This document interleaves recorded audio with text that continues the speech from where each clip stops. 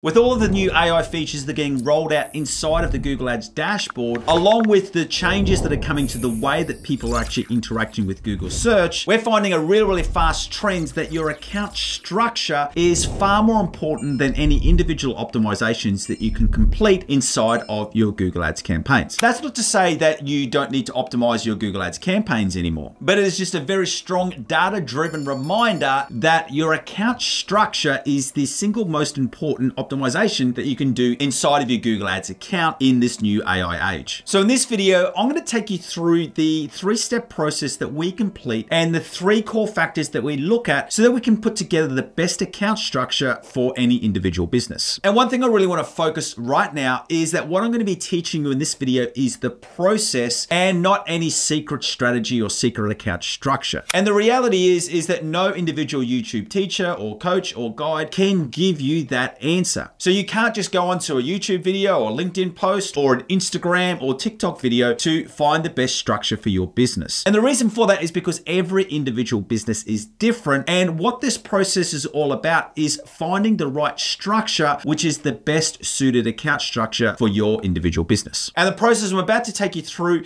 is something that an e-commerce business based here in Australia actually saw an additional $56,000 in revenue from just an increase in $6,000 in spend, while a lead generation company saw in the first 30 days of us rolling out this new account structure, saw a doubling in the daily new clients that their business was getting. And in both those cases, the changes were really about adjusting their account structure so that it better aligned with their business goals. If you're a business owner and you're currently running Google Ads and you do need some extra help with your Google Ads so that you can get the best results for you and your business, at Define Digital Academy, we'd love to help you in any way possible. So if you follow the link in the description below, you're going to see a form which simply says, how can we help you? You go through and fill it out. We'll be in touch to let you know the best ways that we can assist you growing your business with Google Ads. So with all that said, let's get into this three-step process for how you can go through and look at to create the best account structure for your business. And the first thing is that you need to decide what levers you need in your business marketing with Google Ads. The term levers is not a Google Ads term, and it's a term that we use internally when we're going through and reviewing an account. When we talk about levers, what we want to do is we want to create a campaign structure that has different segments in it at the campaign level that allows us to either focus or hold back spend or go through and optimize the bidding strategies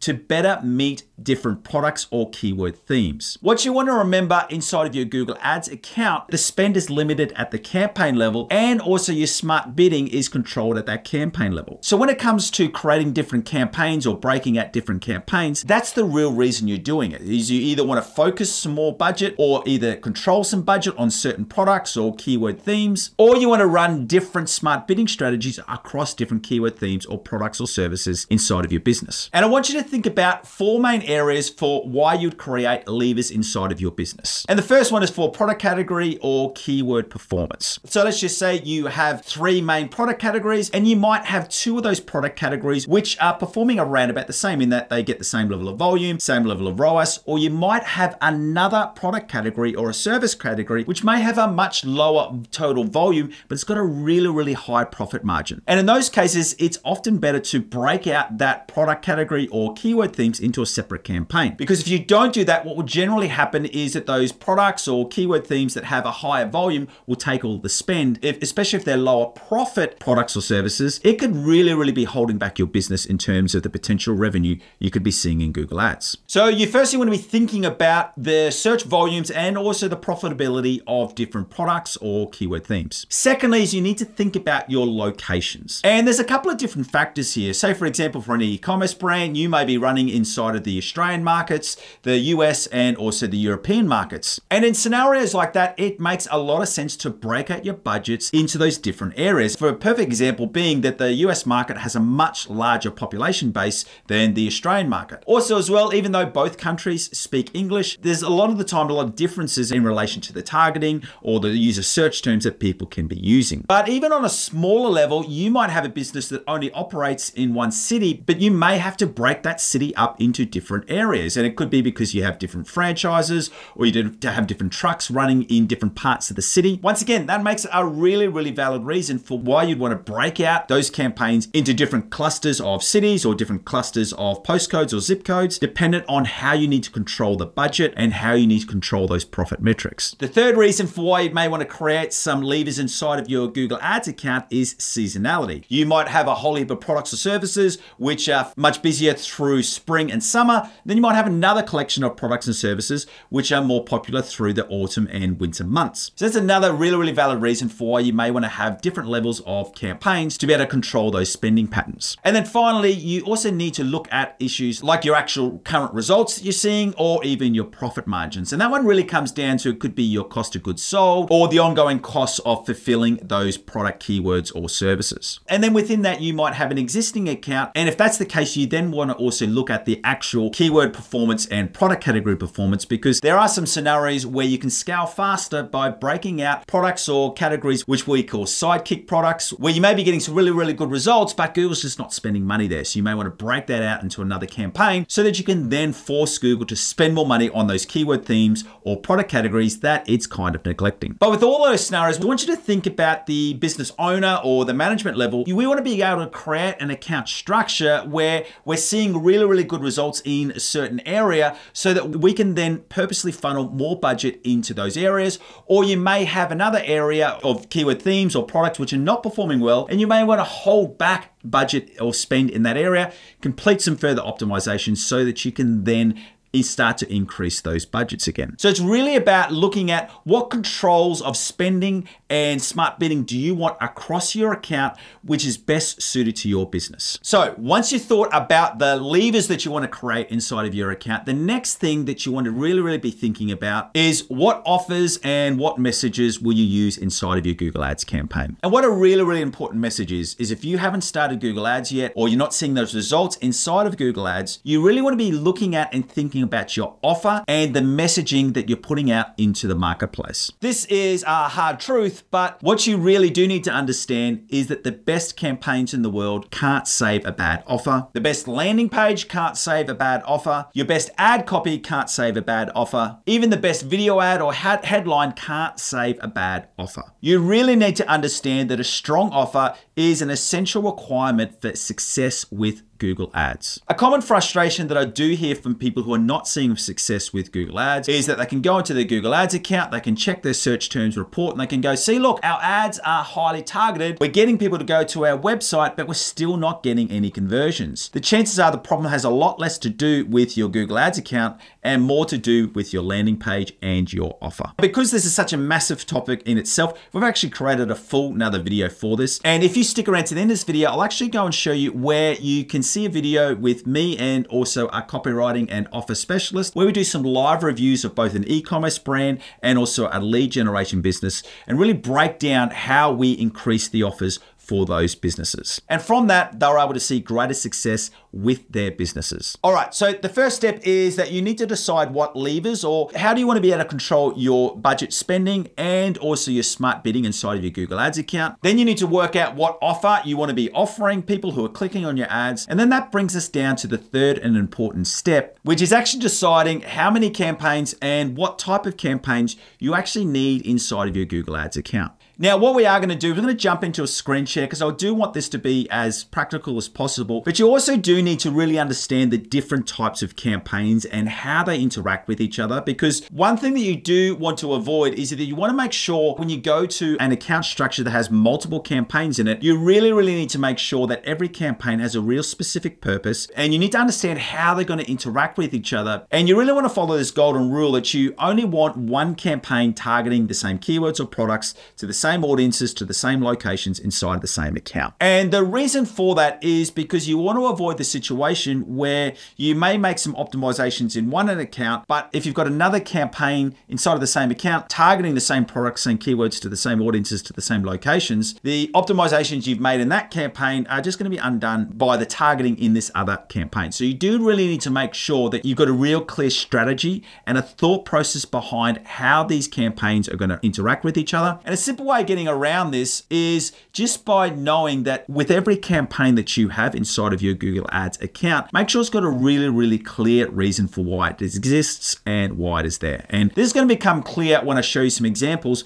and I can go through and explain to you the role and purpose of each individual campaign inside of these accounts. Let's go through and have a look. Now, the first thing I want to show you through here, I'll just quickly show you an internal document that we use. You can go through and create your own document, but what I just really want to show you is that what we do here is that we do go through this quick where we just go through and plan an account structure. We go through, ask the business about those levers they want to create, and we just start writing them in around, you know, keyword service performance, seasonality, location targeting, also their cost of goods sold or profit margins. And then we'll literally just go through and draw out what we want that campaign structure to look like. Then if you want to, you can go through your actual headlines. And then once you've actually got your levers that you want to be able to control through the business, and then you've got a list of what campaigns you want to use, you can then start matching up your account messaging and your headline messaging and your offers to make sure it aligns with those other two things. So what I want to do right now, let's jump into some real life Google Ads accounts, and I'll just walk you through some different structures that we've put through. Remembering with this process that I want to take you through, it's not about what's right and wrong. It's actually more about what best suits the individual business. And that's what I really want you to start thinking about with Google Ads. It's not about trying to find this secret strategy or this secret account structure, which is guaranteed to find your results. It's more about working out what you as a business needs and what success looks like for you so that you can then go through and create an account structure which is best suited for your business. Let's firstly start with a local business. I'm going to give you some examples of smaller businesses and also lead generation and e-commerce. This one's a smaller business. For them right at the moment, they're just really, really early into their Google Ads journey. And it's purely just they've got 2 search campaigns. The key segmentations we've got here, they've got 2 core services, which they are promoting. So we've got service 1 here and service 2 here, and that's it. Now, the reason for why we've broken it out that way is you can see this second service down through here, it's not getting nearly as many clicks as it's coming through. And you can see here, 43 clicks,